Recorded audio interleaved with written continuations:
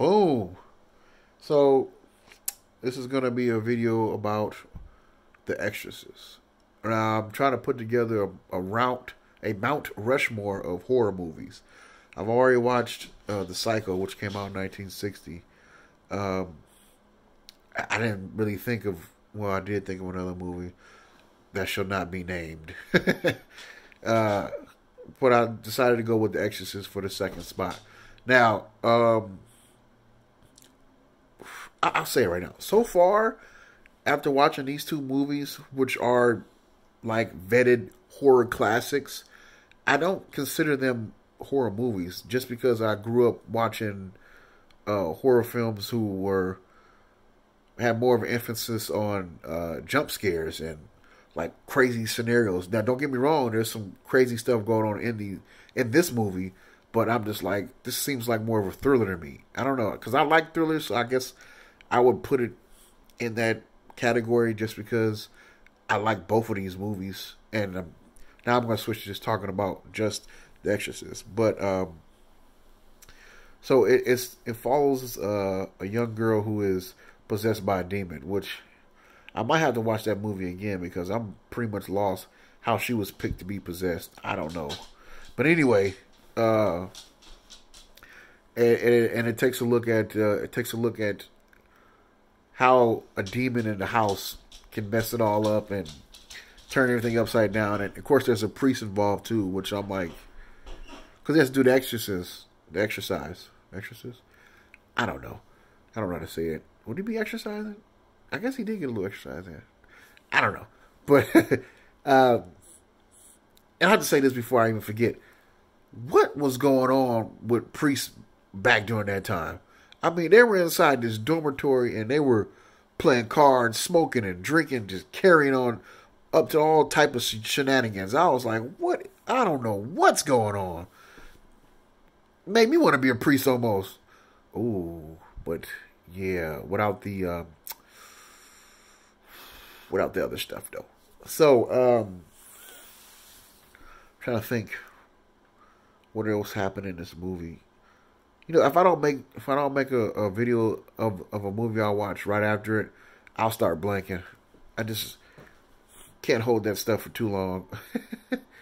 I want to say, I think it took about 40 minutes into the movie to where I was like, because it seemed kind of timeless when I was watching it, but about 40 minutes in, the mother of the girl, she was trying to express the fact that she's sober, and she was like, I don't smoke, I don't drink, I don't do this, I don't do that. She's like, I don't smoke. She's like, I don't smoke cigarettes or drink or blah blah. I was like, I don't even smoke grass. When I heard her say that, I was like, oh boy, the movie kind of like, I almost lost interest in the movie. I was like, who says grass? Come on, dude. I don't smoke any grass. For the devil's, you're using it as a substitute for the devil's lettuce. But anyway, trying to see what else happens. It's well shot. I mean, I think because I stumbled on a version that was like remastered and kind of like the version that was in like the version that was its best version, or the version that should have been put out in the first place. It's just more true, or the truest form of the director's version, which is like, okay, it makes for a better watching. I feel I've watched several movies like that who've had some fame or gotten some crazy standing in the film realm, and over time they've been allowed to give all their freedoms to this film, or people just relaxed a little bit, because I guess when it came out it was pretty racy. I don't think I'm going to detail too much of the stuff the young character was saying. It was suited for the moment. I mean, somebody who was aggressive and pretty angry would talk like that, but I'm not going to repeat all that stuff. It's not that I'm a prude, I guess, but I don't know. Maybe I should. No, I'm not going to say that stuff. But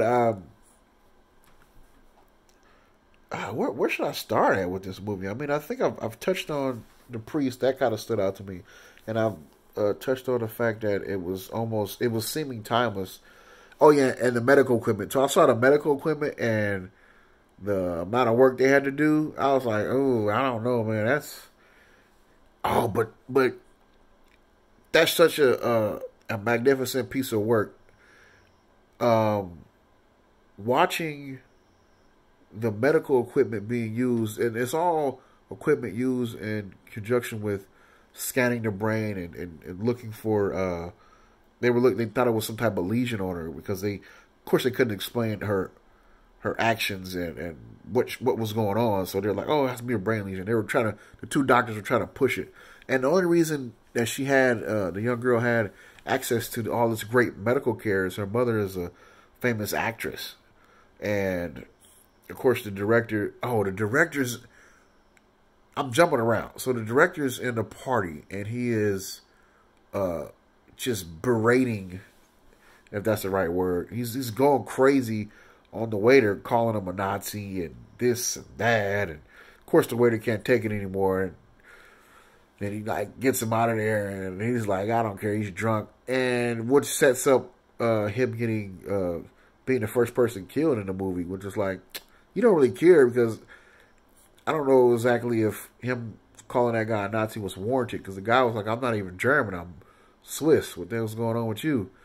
I don't know. Maybe I'm going to get lost on this. But in my true fashion, a little sleepy. What else happens in this movie? Oh yeah, she starts going crazy. And all the classic stuff that you see. But I didn't see the part where she crawls up the walls on the ceiling. So I guess that's in I guess that's in 2 or 3. I didn't see it in this one. I only saw her come she crab walked backwards down the stairs and then spit a whole bunch of blood out of her mouth. I saw that. I was like, oh, okay. But I've seen so many different spoofs and interpretations of this movie over the years. This is my first time actually watching the movie, and it was actually well done. I mean, a lot of the characters' stories were put together well. I mean, some of them, it didn't even seem like they were just thrown in there to try and as an act of filler or anything. It seemed like every character fit well, and the priest, the guy who played the initial contact for the priest, he was very good. The mother was very good, and of course, the child actor, she didn't have to be necessarily good. The mechanics of that part made it great by itself. But she could have messed it up. I'll say that, but she didn't. It was basically a good movie. The only thing was the slang and the medical equipment. Kind of, you were able to date the film with that. The clothes, not necessarily, because they were pretty neutral. I say, it wasn't like you're running around with bell bottoms and things of that nature, because they had gotten out of it was the early 70s, so they had gotten out of the skinny ties. Like when you see a picture, even if it's color, and a guy has a really skinny tie, that's kind of like 60s. But they had everything wasn't over-exaggerated, I should say. It was almost neutral, because it was still in a transitional point in that decade. So it kind of it flowed. It helped me, at least 40 minutes into the film, to make it seem more seamless. So after watching it, I have to say I enjoyed it. But there was so much stuff that went on in this movie. The relationship with the mother and daughter was built up in the beginning as a wholesome thing to make her a sweet child. They wanted you to feel really sorry for the priest, so they showed him going through his struggles with his mother, and also the foreign aspect of it. They put that in there too. There was a couple of, I guess he's speaking Greek. This is what the subtitle said, speaking Greek. They didn't translate it; just said speaking Greek. So they're going through that. And, of course, the mother winds up passing away, but for some reason she was sick. Basically, she was an older woman. She was sick, and instead of them seeking medical care, I mean, the brother put her in an insane asylum. Like, why would you put her? Why would she go there? At all places, she's not crazy. She's just hurt and old. But I guess somehow, I don't know, they were able to put her in there to get the medical care, and she got the medical care, but she wound up passing away. And the demon knows that, so it's playing on the guy's emotions. And I mentioned the guy was digging up stuff at the beginning of the film. He turns out to be like the only priest in that time that has done a exorcism. So he comes back and it's like, oh, okay. And then he does it, and he winds up dying. And the younger priest winds up saying, hey, he winds up getting frustrated. This is another silly part. He winds up getting frustrated and like punching the little girl in the face because she's possessed by the demon though. And he's like, take me. And then demon gets at him, and then he freaking jumps out the window. And I'm like, oh God. But I think I'm leaving out the mother's acting. She held up the film by going through these state of emotions. Like, she was ramping up. She was cool. And you can see her. It was a slow burn. You can see that slow burn going on inside her, building up and getting upset and getting more and more frustrated till she couldn't take no more. And it just made it so authentic, I guess. I guess I'm just using words. And I don't know. It made it really, really, really well planned and well thought out. It seemed like it was. For that, I commend the writers and the director for that, because so many times you can see movies that are just like just thrown together or whatever. I enjoyed the movie. I think it was good.